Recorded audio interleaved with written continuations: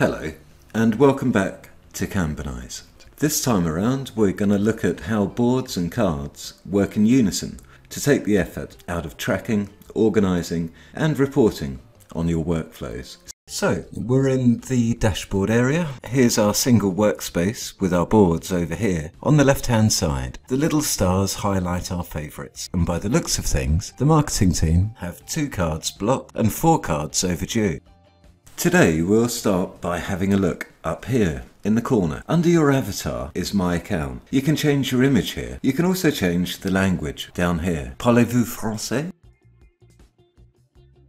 The next tab's for setting up your notification. You can be notified of all sorts of events, but beware. Be realistic on the amount of events you want to be alerted about. You will drown in spam if you're not selective in your setup. Anyway, you'll work it out. Just approach this on the basis of need to know. Next up, we have the API, its documentation and your unique API key. If you know what this is, you probably know this is more of a one-off setup, so check out the knowledge base and chat to the support team. The next tab has a load of shortcuts. And finally, another one-off, but I should mention that here you can upload a custom logo. You can also govern the admin view of all workspaces in the account. If you need it, you'll find it here. The bell here shows your in-app notifications, and you can also change the settings in here if a steady flow of messages becomes a tsunami. We opened up the question mark last time, but I'm going to say it again. We are here to help. Our knowledge base is kept updated with almost obsessive delight by a devoted Kanbanizer, so the articles are written from an inquisitive user's eye view. You also have the support team. Our team prides itself on being helpful, friendly, responsive, knowledgeable, and persistent. They hunt bugs with compulsive determination. If the KB doesn't answer your use case, send an outline to these guys and they'll work on it until it gets resolved. If you have grander plans for structuring and modelling your organisation with Kanbanize, talk to the success team. We love this sort of challenge. Moving on, here's the admin area. All very standard stuff, but of limited interest to anyone except workspace managers, and this brings us rather neatly to the advanced search area.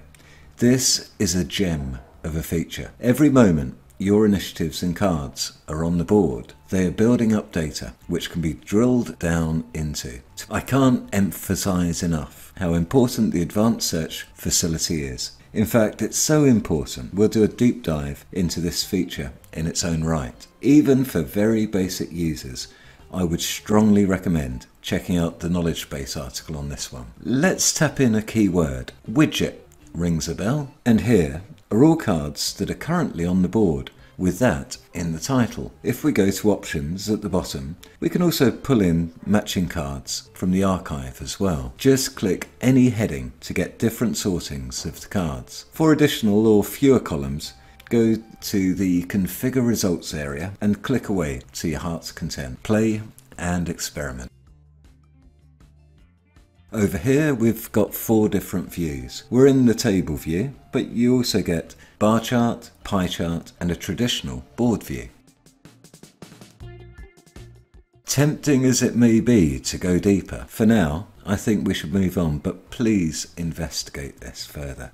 If you have any interest in the statistical dynamics of your team, department, project, or business. While we're thinking about board and workspace filtering, we have this box hiding down here at the bottom. Hitting the star once again filters for favorites, and typing in text will only display the boards with matching letter combinations. It's easy to miss this little button. It's the dashboard route to the archive. All archived workspaces and boards are on offer here. You can even delete them, but be advised, deletion is permanent. You can also bring boards out of retirement as situations dictate. Over here on the right we have the widgets. Widget is a catch-all term for saved searches. Naturally they can be customized, but there are 6 predefined searches available out of the box, covering the most important topics. You'll find them under the plus button. And while we're in the plus, we have the timesheet reporting section. Interesting, but a topic for a later time. Next up, we have the option to add a new workspace. We're going to tackle workspace setup in video 6, so grab that one next if it's a topic that you're particularly interested in. We've already mentioned widgets, but the next is also pretty cute. Here you can set a background for your dashboard, a handful of wallpapers, or a suffusion of yellow, you decide. The last button in this section allows you to manage your workspaces. Another video on this topic is underway.